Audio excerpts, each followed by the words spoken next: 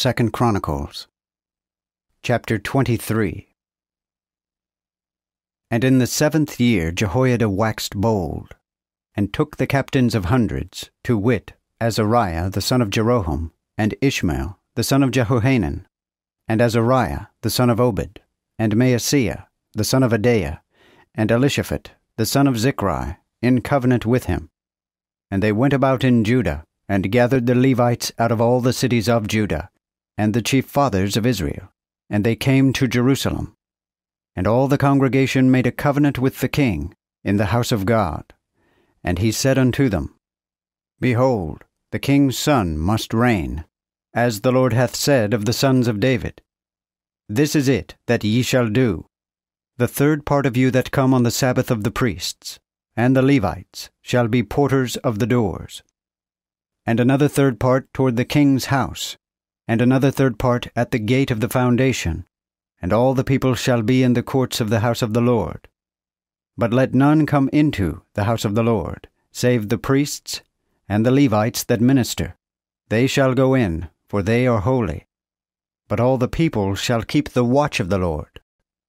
And the Levites shall compass the king round about, and every man with his weapon in his hand, and he that entereth into the house shall be slain. And be you with the king, when he cometh in, and when he goeth out.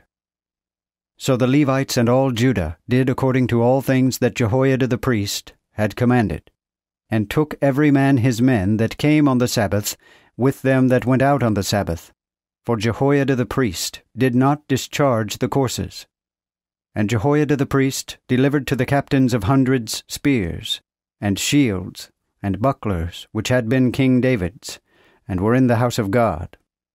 And he caused all the people to stand, every man with his weapon in his hand, from the right side of the house to the left side of the house by the altar, and by the house round about the king.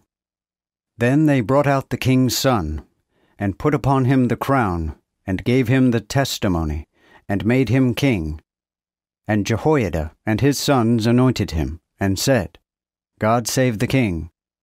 But when Athaliah heard the noise of the people running and praising the king, she came to the people into the house of the Lord.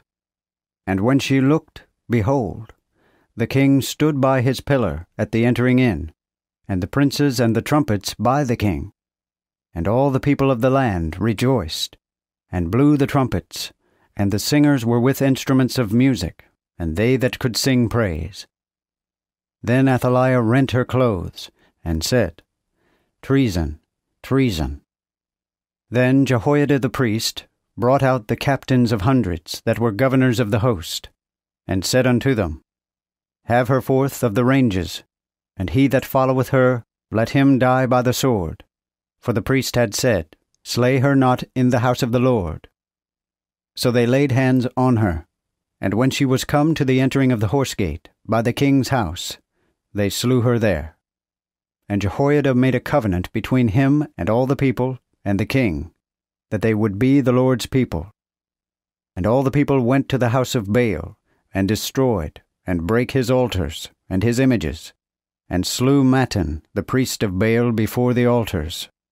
And Jehoiada appointed officers for the house of the Lord, under the hands of the priests and Levites, whom David had distributed for the house of the Lord, to offer burnt offerings unto the Lord, as it is written in the law of Moses, with rejoicing and singing by the appointment of David.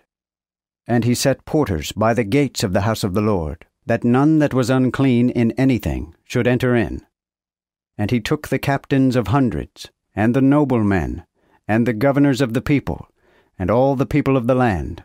And he caused the king to come down out of the house of the Lord, and they went through the high gate of the king's house, and set the king upon the throne of the kingdom.